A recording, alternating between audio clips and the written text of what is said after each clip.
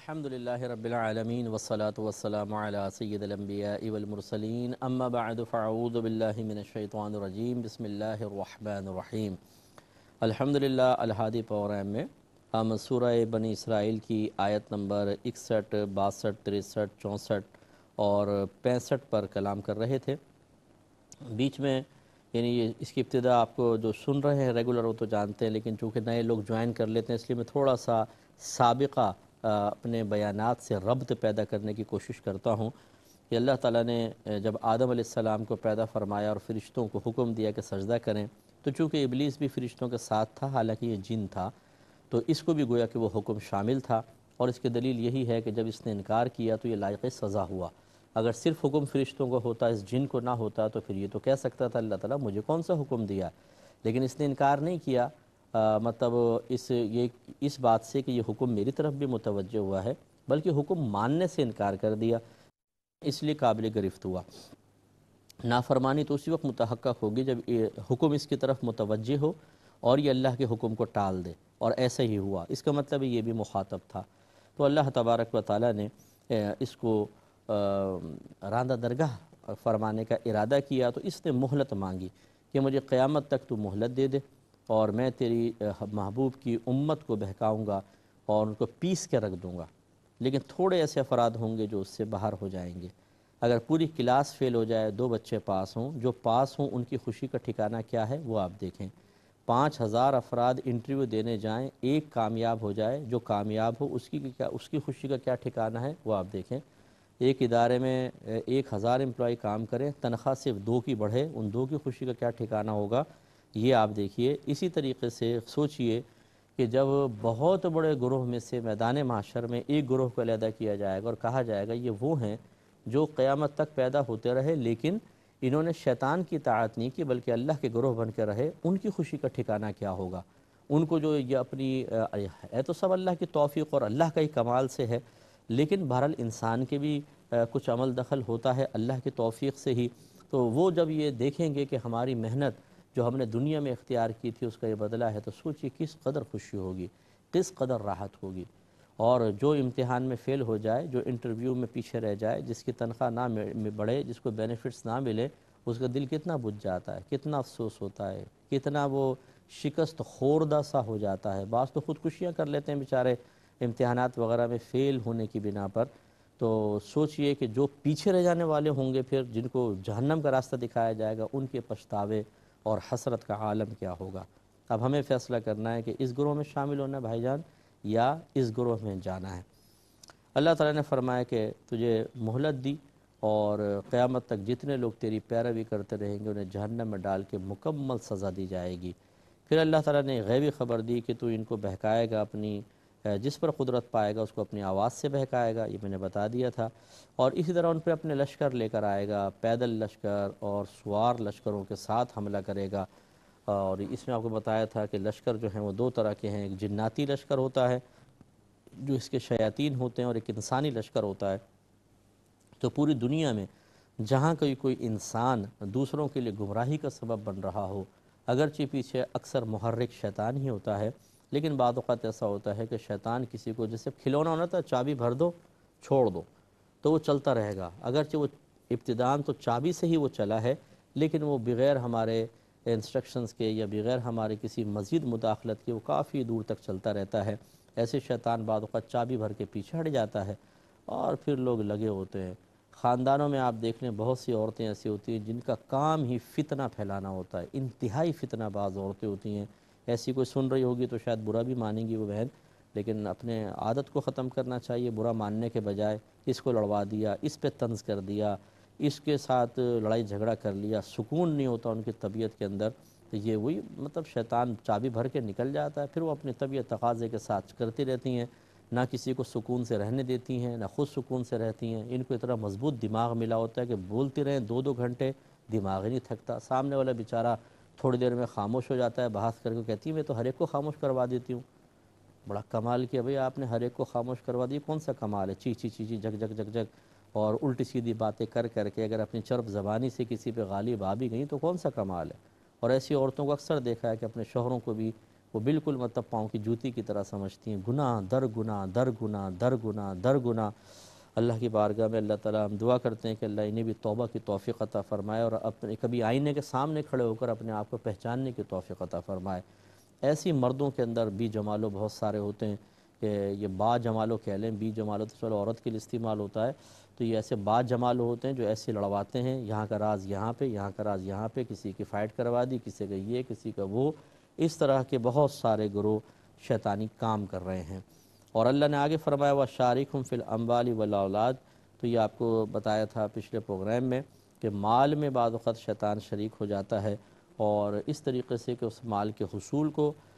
غلط طریقے سے کرواتا ہے، غلط ذرائع انسان اختیار کرتا ہے، یا غلط مقام پہ خرچ کرواتا ہے۔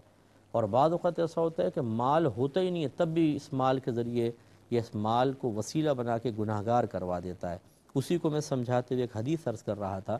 کہ نبی کریم صلی اللہ علیہ وسلم نے ارشاد فرمایا کہ افراد 4 قسم کے ہیں۔ ایک وہ جس کو اللہ نے مال بھی دیا اور علم بھی عطا فرمایا، اور وہ اپنے علم کی برکت سے مال کو اچھی ذریعے سے گویا کہ حاصل کرتا ہے، اچھی جگہ خرچ کرتا ہے، فرمایا سب سے افضل ہے۔ دوسرا وہ ہے جس کو اللہ نے مال تو نہیں دیا لیکن علم سے نوازا ہے، یہ اپنی علم کی برکت سے نیت کرتا ہے، ارادہ کرتا ہے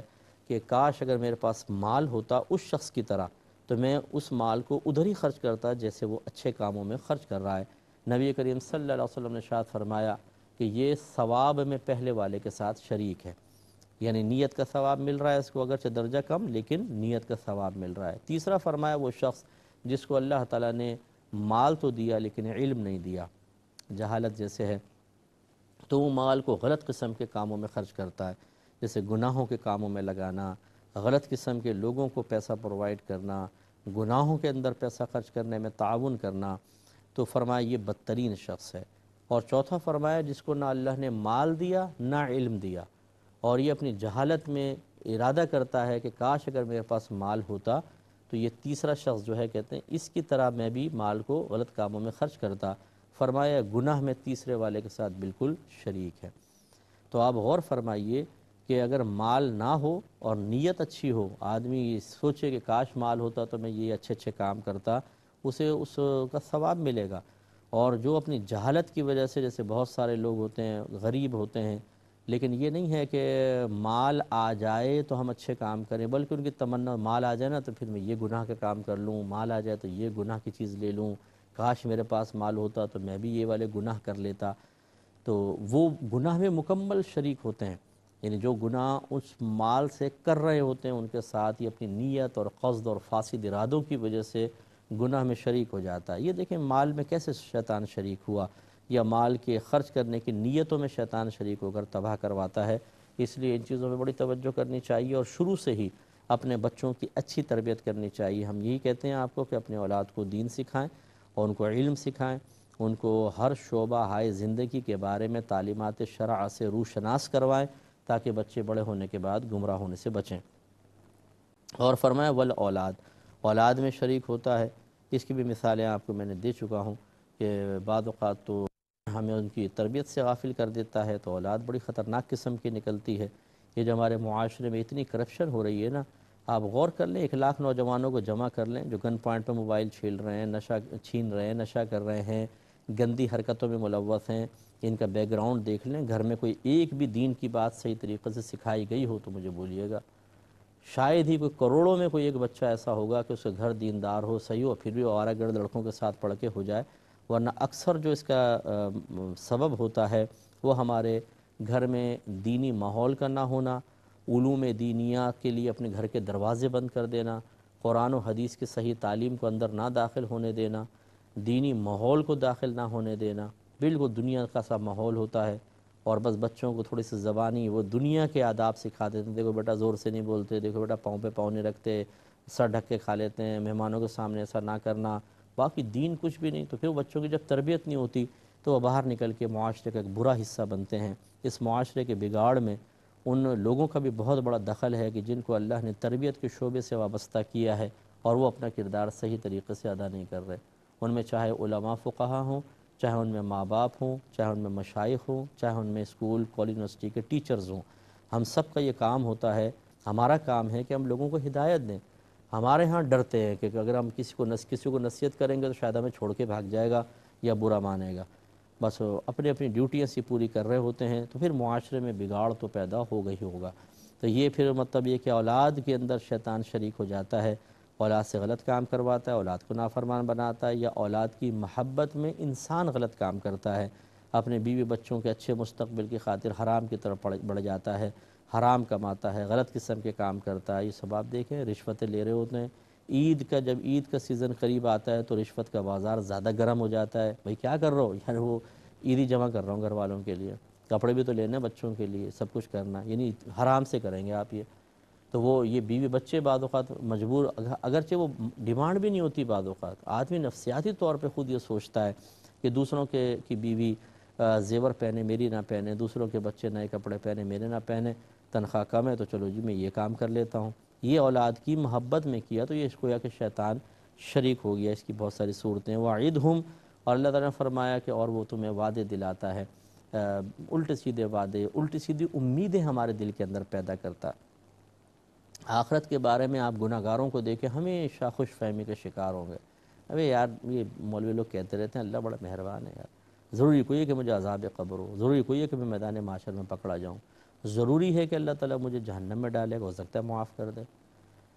تو بھائی جب ہو سکتا ہی کا لفظ استعمال کر رہے ہو تو اس کو جسٹ اپوزٹ کر دو، ہو سکتا ہے اللہ تعالیٰ تمہیں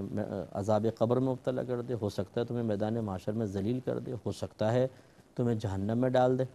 تو یہ ہو سکتا ہے کہ اوپر جب آپ کچھ اعمال کی بنیاد رکھ رہے ہیں اور وہ غفلت والے اعمال ہیں، تو اسی ہو سکتا ہے کچھ اس کی بنیاد رکھ لیں، اچھے اعمال کی بنیاد، خوف پیدا کر لیں دل کے اندر۔ ہو سکتا ہی جب کام کر رہا ہے تو پھر پازیٹیو وے میں اس کو لینا، نہ یہ کہ گناہوں پہ دلیر ہونے کے لیے ہو سکتا ہے کو استعمال کر رہے ہوں۔ تو یہ خوش فہمیاں ہوتی ہیں بعض اوقات کہ اللہ تعالیٰ بڑا مہربان ہے، رحیم ہے، اور میں اکثر آپ کو سمجھاتا ہوں کہ اس قسم کے لوگ جو ہیں یہ شیطان کے شدید قسم کے دھوکے میں مبتلا ہوتے ہیں۔ اس میں پہلی دلیل تو یہی ہمیشہ ہم دیتے ہیں کہ اگر اللہ کی رحمت کا یہ یقین جائز ہوتا کہ آپ یقین پیدا کریں، امید پیدا کر لیں کہ اللہ رحم فرمائے گا اور گناہ میں دلیر ہو جائیں، تو پھر اس کی کوئی نہ کوئی مثال نبیوں میں نظر آنی چاہیے، صحابہ میں نظر آنی چاہیے، اولیاء اعظام میں نظر آنی چاہیے۔ کوئی ایسا ایک بھی گزرا ہے جس نے اسی طرح کہا اللہ کی رحمت بہت بڑی ہے، حالانکہ ہمیں یقین ہے وہ ہم سے زیادہ اللہ کی رحمت کو پہچاننے والے ہیں، اللہ کی معرفت ان کو زیادہ تھی، تو انہوں نے کوئی گناہ کا راستہ اختیار کیا ہو؟ ایک مثال نہیں۔ تو اس کا مطلب یہ ہوا کہ یہ یقین تو بہت اچھا ہے کہ اللہ کی رحمت بہت بڑی ہے، لیکن اس یقین کے اوپر جس عمل کی بنیاد رکھی وہ نبیوں کا طریقہ نہیں ہے، وہ صحابہ کا طریقہ نہیں ہے، وہ اولیاء اعظام کا طریقہ نہیں ہے، یہ طریقہ آپ نے خود نکالا، یہ شیطان کے بہکائے کا طریقہ ہے، اور یہ تباہی ہے۔ دوسری بات یہ کہ اللہ کی رحمت کے اتنا یقین ہے تو اپنے گھر والوں کو کمرے میں بند کر کے اندر سے کنڈی لگا لو، کام کرنے نہ جاؤ، ناشتہ نہ بناؤ، کھانا نہ بناؤ، اللہ تعالیٰ مہربان ہے، وہ 70 ماؤں سے زیادہ رحم فرمانے والا ہے، یہی دلیلیں دیتے ہیں نا، تو پھر وہ خود ہی چھت پھاڑ دے گا، فرشتہ آئے گا اور آپ کو کھانا کھلا کے چلا جائے گا۔ اللہ تعالیٰ کہاں یہ پسند کرے گا میرے بندے مرے؟ ایک ماں نہیں چاہتی اپنے میرے بچے، وہ قدرت رکھتی ہو بچے کمرے کے اندر ہوں تو ان کو بلا کے کھانا کھلائے گی یا اندر جا کے کھانا کھلائے گی؟ اللہ تعالیٰ کو کیسے مار دے گا؟ اب ذرا ثبوت تو پیش کریں اللہ کی رحمت کا، اب خاموش ہو جائیں گے۔ یعنی یہ صرف معلوم یہ ہوا کہ صرف اور صرف اپنے آپ کو دھوکہ دینا،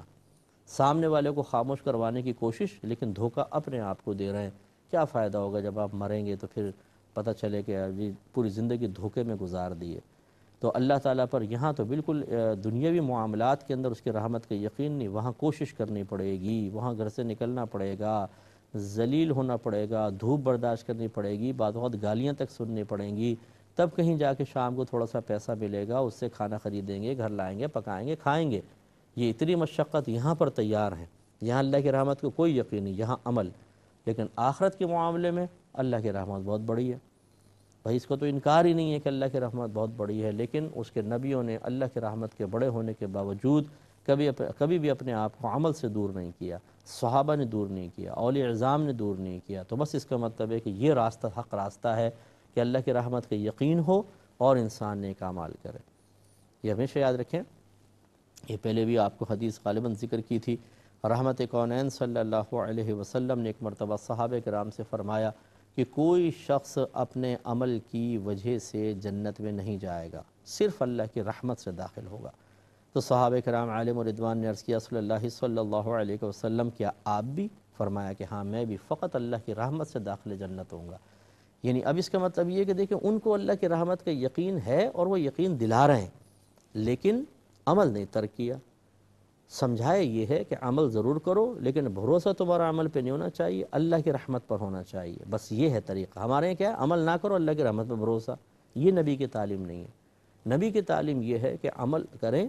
اللہ نے جو فرض کیا، واجب کیا، کم از کم جو سنت موقدہ رکھی ہیں چیزیں انہیں پورا کریں، حرام سے بچیں، مکروہ تحریمی سے بچیں، یعنی ترک فرض سے، ترک واجب سے، ترک سنت موقدہ سے محفوظ رہیں۔ یہ آپ 6 کام تو ہمیں کرنا ہے، 3 کا ارتکاب، 3 سے اجتناب۔ یہ کرنے کے بعد بھی یہ نہیں کہ اس پر تکیہ کریں اور سوچیں کہ اب میں بخشا جاؤں گا، نہیں، توجہ اللہ کی رحمت پر ہی ہونی چاہیے۔ یہ ہے بہترین طریقہ، یہ ہے تعلیم شرع، یہ ہے اللہ تبارک و تعالیٰ کی طرف کے نبی کی طرف سے دی گئی ایک تعلیم کا خلاصہ،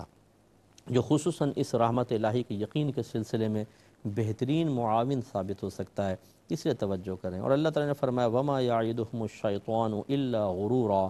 اور شیطان تمہیں فقط دھوکے کا، فریب کا ہی وعدہ دیتا ہے، یعنی اس کے وعدوں میں دھوکے ہیں، اس کے وعدوں میں فریب ہے۔ اچھا ابھی تم گناہ کر لو، بعد میں توبہ کر لینا، یہ ہمیں یقین سا دلاتا ہے۔ ہم گناہ کرتے ہیں، توبہ کرتے ہی نہیں، پھر کہتا ہے یار یہ گناہ کر لے پھر توبہ کر لینا، یعنی توبہ کی امید پر گناہ کرواتا رہتا ہے۔ اسی طریقے سے اچھا آگے چل کے یہ کر لینا، پھر آگے جمعے سے نماز شروع کرنا، اچھا اب رمضان قریب تو آ رہا ہے، 15 دن بعد پھر نماز شروع کر لیں گے، اور آپ دیکھیے کہ اسی طرح چلتا رہتا ہے۔ اسی طرح حرام مال کماتا رہتا ہے، رشوت لیتا رہے، تھوڑی دیر سے بعد چھوڑ دینا، توبہ کر لینا، پھر ایک دم چھاپا پڑ جاتا ہے، آدمی پکڑا جاتا ہے، پھر شیطان غائب ہو جاتا ہے، جتنے آئیڈیا آ رہے ہوتے ہیں، جتنا ذہن کام کر رہا ہوتا ہے سب ختم ہو جاتا ہے۔ آدمی کہتا ہے یار میرا ذہن کام کیوں نہیں کر رہا؟ ارے بھائی پہلے بھی آپ کا ذہن کام نہیں کر رہا تھا، وہ تو شیطان چابی بھر رہا تھا، ہم سمجھ رہے تھے ہمارا ذہن کام کر رہا ہے، مروا کے پیچھے ہٹ گیا۔ سمجھنا چاہیے۔ اللہ تعالیٰ عمل کی توفیق عطا فرمائے، آمین۔ وآخر دعوانا ان الحمدللہ رب العالمین۔ میں بہک سکوں یہ مجال کیا، میرا رہا